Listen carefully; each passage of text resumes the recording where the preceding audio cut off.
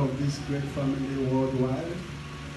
Wherever you are this evening, we are reaching you live in our live streaming, coming all the way from Lagos, Festac town. I want to welcome you to this great time again, and want to also appreciate God who has given us the grace to see today. He has given us the grace to enjoy His goodness, and that is why we cannot forget Him, because He is everything to us. He is our life. In Him we live, in Him we move, and in Him we have our being. So we want to welcome you to this live telecast, and we want to enjoy the place as you are with us.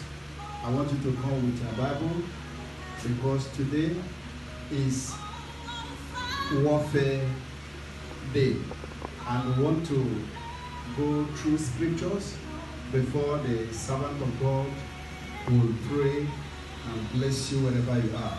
So come with your Bible and be ready to follow us through the scripture.